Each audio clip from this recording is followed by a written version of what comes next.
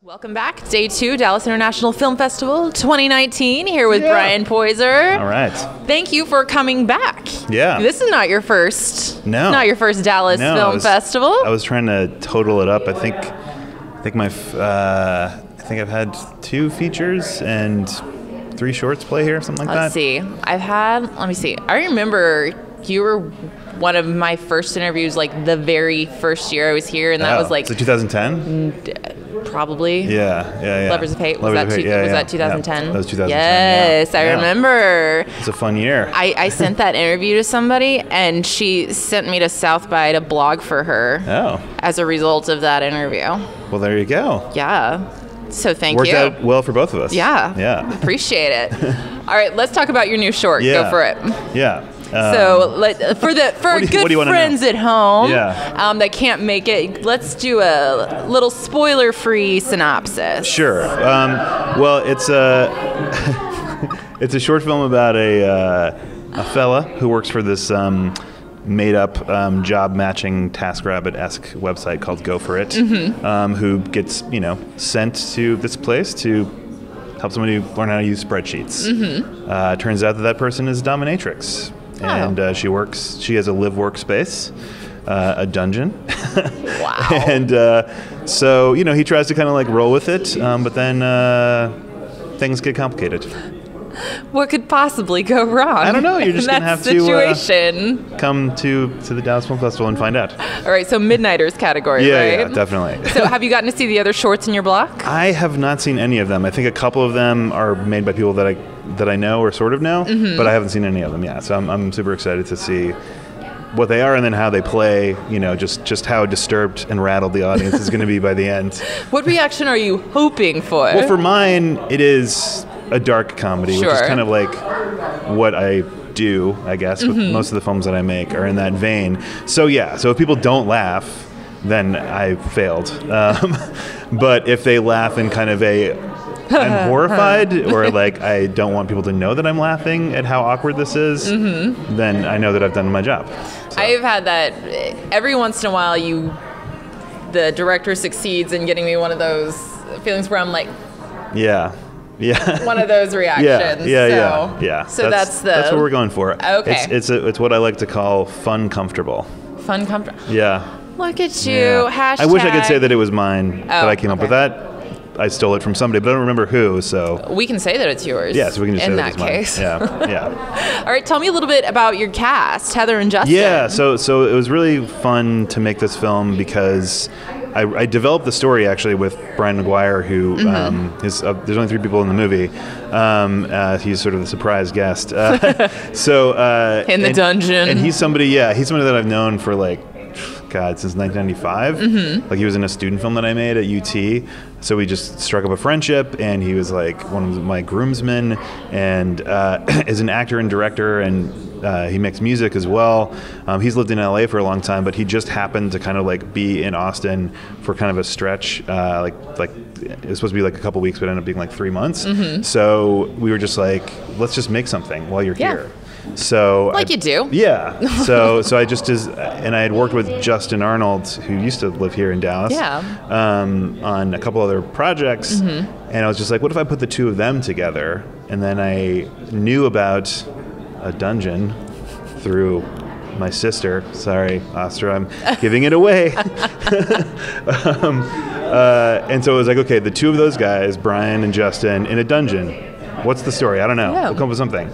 So then we just sort of developed the story, and then threw Heather in there in the mix. She's been in a couple of my other films, and it's a very good friend, and was totally up for doing it. And it was it all came together really fast. Really quickly. Went from an idea to a shot movie in 5 weeks, which is pretty fast. Well, salute. Yeah. First of all. Yeah. And then it took me 8 months to edit it, but well, that little piece of filmmaking. I have a child, and I teach, and it's very busy. So what you're saying is you have lots of downtime, and you're never busy. So why not make a movie about a dungeon? Yeah, why not? Yeah. All right, so being that you'd known all these actors for a while, you've worked with them before, and this happened so quickly. I mean, was some of it improv? Just kind of what are you guys bringing along? Not really, actually. It's weird. It's as I was it wasn't until recently when I was like doing sort of like the final edit where I was looking over the script and realized lines that I thought were improvised were actually written, because they're so good. The actors are so good at just sort of like selling every moment and making it like feel authentic and believable. So we did get to do a little bit of rehearsal, which was really fun. That's nice. Which is really important because it was just the three of them, and it's like if their chemistry didn't work, then the movie was not going to work. Because it was just three people in one room essentially, with lots of other things, implements in it, but stuff.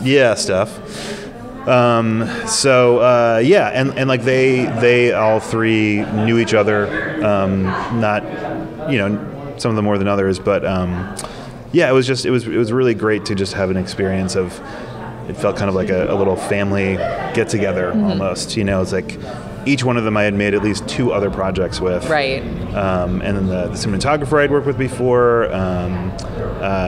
Some of the crew members were like students of mine, which was really cool. Nice. It was all very comfortable.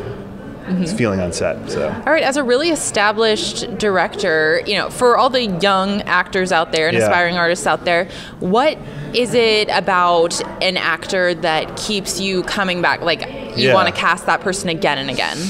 I mean, I think a big part of it is just like, is their attitude, Like if it's clear, a big part of it is like if they ask questions. Like if they ask questions of like, what their character is, but also like what we're doing, like what's happening right now, or where's this going to fit in the story, or they just like clearly like are developing rapport with like the makeup people and like the people like setting up the lights and stuff. Like if they are just sort of a good like member of the team, like member of the family, and they're engaged in the process. It's not just like, I'm the actor, I come in, I do my lines, and then I leave, and I don't really talk to anybody else.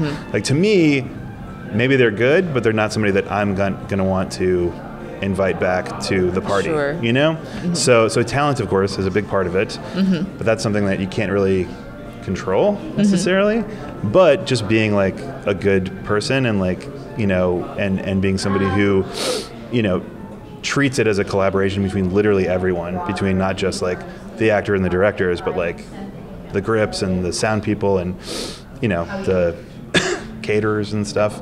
Then it's like, okay, you're somebody that I'm gonna want to invite back to be part of this thing, So well, you mentioned some of your students are crewing for you, or they were crewing for you on this project. Like, as someone who's done a lot of work in Texas, you live here. I mean, that the film industry has caught a little bit of heat the past few years. Like, what are some of the really important attitudes and everything that you're trying to impart to your students as they head out into the career field? I mean, I think it's just like being still, like even as things are happening at the state level and with the legislature and the incentive programs and all that kind of stuff, that's like affects like the big stuff. That affects like the big, TV shows that come through here, the multi-million-dollar features, which is really important because it basically makes it so that professionals can like live here, like make a living here in Texas. Yeah. And you kind of need that. But the great thing is that Texas has always been a place where you can make your own small movies and hone your craft, and there's not the pressure necessarily for every single one of those to be like a huge success that's going to like do something for your career the way it is out in LA or something, and so I don't know. I mean, I always just sort of encourage them to one, like, develop a skill, like a marketable skill, like editing or like sound recording or lighting or like being a assistant camera person, like learn some skill where you can fit into something fairly objective. Where you can fit into like a bigger production, so that when those big projects do come through town, you can like get a job, and cash like, in on that. Yeah, exactly. But also at the same time, make your own stuff and like develop, like cherry pick from those crew people, those other professionals that you're working with. You know, it's like, okay, here we are working on this, like, you know, whatever, this, you know, Chevy commercial. But, you know, there's a dude who's like a sound recordist on that who's really great and who I'm friends with, and he's going to come work for $100 a day on my tiny little indie short. Yeah. You know, and then you get like a real professional to kind of work on your project because he knows you from, you know, working in the real world. Yeah. And so if he's got an off week, he'll maybe come, you know, do great sound for you. Yeah.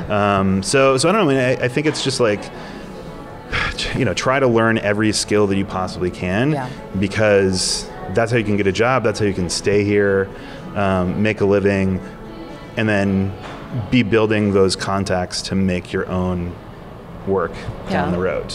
Yeah, and how important is it for young people, like particularly writers and actors, I'm thinking of, to, you know, be creating work for themselves rather than waiting on? Yeah, I mean, I think it's like, to me, it's like as long as you're doing it in a sustainable way, where like you're not trying to make like, you know, some like a $50,000 short film or something like that, you know, or even like a $10,000 short film. You know, it's like, make $1,000 short film, because like you can absorb that. Like you can, you know, through like doing Kickstarter or just like raising your own money or like putting on credit cards or something like that, like you can make like $5,000 short films and learn way more than you ever would by making one like $10,000 short film. You know, so it's like, it's kind of like, I don't know, almost look at sort of that smaller work as like sketches, you know? I mean, not like comedy sketches, but like sketches that an artist would do, where it's like, it doesn't really take a whole lot of time, it doesn't take a whole lot of resources, you're not gonna burn yourself out, you're not gonna like burn bridges and like blow favors that you can't ask for on the bigger project down the road. But you just sort of like develop your craft and learn how to do it, you know? Like, that's like one of the best things about being in film school, is that you're literally forced to just produce work. Yeah. You know, it's like you have to produce work to get a grade. You know, it's like that's how it is with my students. Like the class that I'm just finishing up now, it's like, you know, the students had to do like 5 projects in the course of like 3.5 months. You know, and most of them had never picked up a camera or done anything. But they learned so much by just literally being forced to do trial it. By fire. But they're all like really small, doable chunks, where they learn something specific each time. And I think sort of taking that approach is really, can I think be more rewarding in the long run, rather than just be kind of like putting all your attention and all your efforts on like this one. I'm going to do my first feature. I've never done a short before. I'm going to do my first feature and I'm going to raise $500,000 for it. And then it's just like, well, it's like everything's riding on this. And if it doesn't turn out well, then none of those people are going to come back and help you next time. Well, maybe not none of them. But, I mean, but it's going to be a harder ask. Yeah, and if it's a bad experience for you, that I mean, that can drum a person out of the game. Yeah, exactly. Yeah, just the you know, emotional turmoil of that, of being like, I put all this effort into it and nothing came from it. So, you know. All right. Well, before we go, because I know there's a lot going on today, but where can people kind of learn more about the short? Like, where you're going next? Oh, well, you know, I probably should set up a website or something. Oh, that. Yeah. Well, I still have a page on Fandor, which is this website that still kind of exists, that has a bunch of my other films on it. Okay, nice. So this one's not on there yet, but I think once we're kind of like done through the festival circuit, I'll put it up there and, you know, eventually build some sort of website by myself. But, all right. Find you on Instagram or something? You know, Twitter. I'm on Twitter, On the Twitters. I'm on that one, Awesome. All right, well, Bryan, thank you a lot. Thank you Congratulations on another film. Oh, yeah, it's great to be here again. See you again.